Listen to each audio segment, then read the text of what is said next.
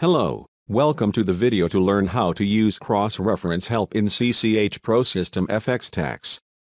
The cross-reference help is a tool that is accessed while on most federal and state government forms.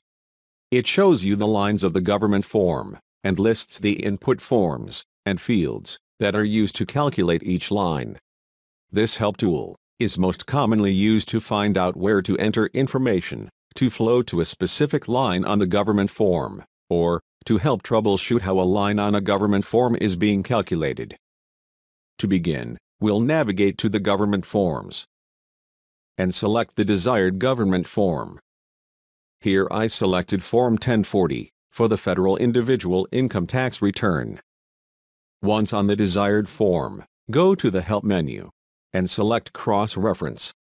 You can also access cross-reference help by clicking the question mark on the toolbar, or by pressing the F1 key on your keyboard while on a government form.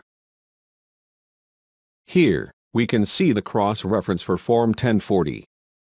On the right side of the cross-reference window, the government form lines are listed, followed by the specific worksheet, section, and input field that the line pulls from. On the left side of the window, we can see the other taxing authorities that have cross-reference help for the type of return we are in. The layout of cross-reference help is different depending on if you use Worksheet View or Interview Forms. I've switched to Interview Forms to show the difference. To view the cross-reference, click Help on the menu bar and select Cross-Reference. Similar to Worksheet View, the right side displays the government form lines. However, on the Interview Forms cross-reference, it lists the specific interview form and box the line pulls from. Thank you for watching the video to learn how to use cross-reference help in CCH ProSystem FX Tax.